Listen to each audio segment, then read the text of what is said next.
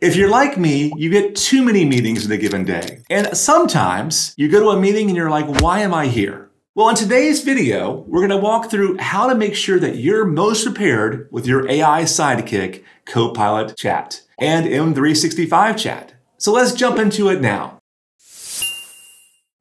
So first of all, I have Copilot Chat open, and you can see I have the two buttons, web mode versus work mode. Now in web mode, this is a classic Copilot Chat, the free version that all of us get with having Windows 11 or Edge browser or just going to Copilot Chat. So if I go over to here and I ask to summarize my meetings tomorrow, you'll notice it kind of looks at me stupid here and says, give me a screenshot of your meetings or whatever. So in this case, it has no context of what's going on inside my calendar. This is where Copilot Chat is going to reach its limitations here. To make it go actually inside my calendar, we're going to need M365 Chat or Copilot Studio Lite, as they're calling it sometimes also. So to do that, you'll notice we'll flip over to work here in this case. Now, there's a few things that I want to do before I really do this well. First thing I'm going to do is go over this little three dot you're seeing up top. I'm going to go to settings, and in settings, I'll go over to personalization and custom instructions. Under custom instructions, we can go through and specify what do we want Copilot to always do, in this case, or M365 Chat to always do.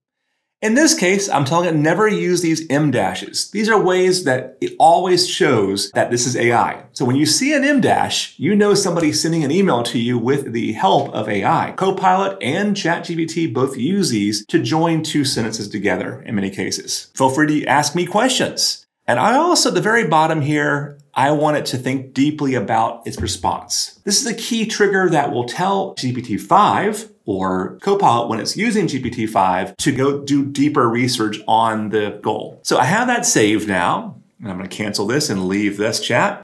And I'll ask the same question here, show me my meetings for today, summarized.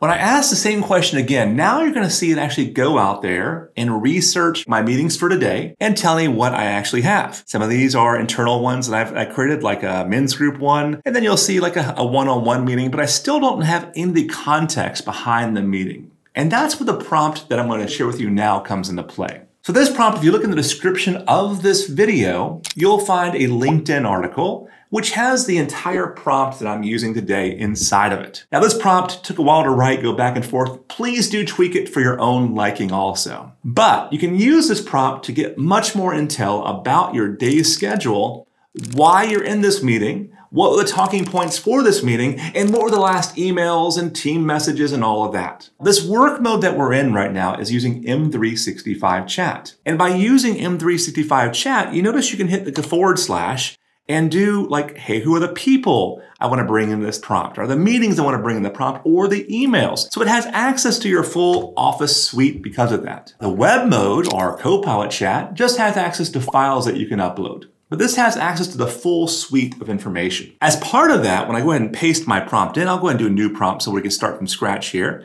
I'll paste that in. And this is the one that you'll find in the LinkedIn article. I apologize, I've tried to put it in the description of the video, but it's just too long to put it all in there. I'm starting with the same prompt, but then in the braces here, I'm giving it additional instructions. Let me zoom in a little closer so you can kind of see all this a little tighter here. So same thing, first of all, ask for chronological order. It took a long time to go back and forth before I finally got it to do things the way I wanted. Give me a list of the attendees. What is the purpose of the meeting? Look in the body of the invite to determine that. Now, if you can't determine that, look in the past 2 weeks of emails and summarize those by the organizer. You can also review the past 2 emails, put that on a separate line there. Review the past 2 weeks of emails from other companies in there as well and summarize those emails and transcripts of the meetings and all those kind of things. Then I want to also have you think deeply about it, of course. And then for additional context, my salespeople, Jeremy, Terry, and Trisha, look at their emails for the past 2 days and find if there's any correlations to this. Now, again, I could have gone through into the /Jeremy, /Terry, and it would actually know exactly who those people are. I felt it was pretty good about this without that in this case, for this prompt in particular. But to make sure, I would always do a / and then point to people and then go that route instead. All right, in this, we also want, if it's a single one-on-one meeting, then go ahead and summarize my last communications with that team member over the past 7 days. I did that because some of my meetings are one-on-ones with my team, or I might have a one-on-one with my manager potentially. So by doing that, we can summarize the 7 days of those team communications, email communications, and find any action items I owe that person also.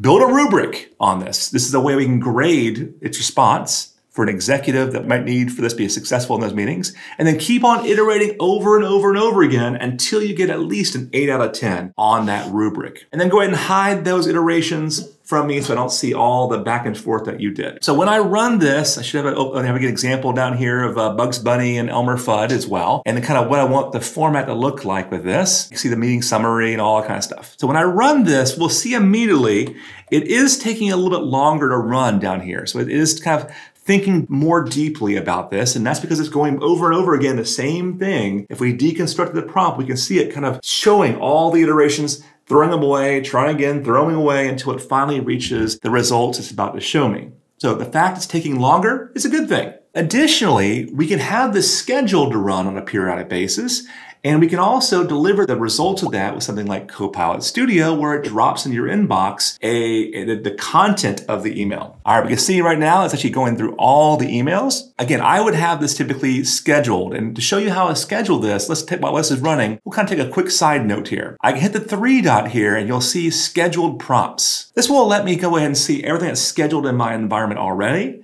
and then also run it now. So I can see my prompt I have. This is actually a prompt I use on a regular basis, and I can tell it to run it now as well. So here we go. Here's our meetings, same meetings we saw before, but now we can see a little more context behind it. We can see past emails that we had with Helen. We can see, in this case, a meeting I had here. There was a transcript from the last meeting we did with them, and what was a summary of that. There's some extra sales context there, and so on and so on and so on. So as we go through this, we're getting pages and pages of content. So when I go into this, I know what to bring to the meeting and what my talking points are going to be in the meeting also. So we have lots of sales context around this. To schedule this, I can then hit the 3 dot next to the end of the results here, say schedule this prompt, and it has my entire prompt here. I want it to run daily except for Saturdays and Sundays, and I'm gonna have it delivered to my inbox every morning at, 5:30 in the morning or whatever. And then I'll tell it 15 days of scheduling, and then send me an email once this is done. Now, this is a way you can have it schedule larger kind of prompts that take you minutes and minutes or half hour to run. You can tell it to schedule this and just send me an email once it's ready. Now, 15 days is the largest number we can put in here right now. However, you can refresh this on a regular basis also. So what does this look like? Well, once it's all done, you'll get an email that looks a little bit like this, and with a link to the results. Again, if you want the actual results,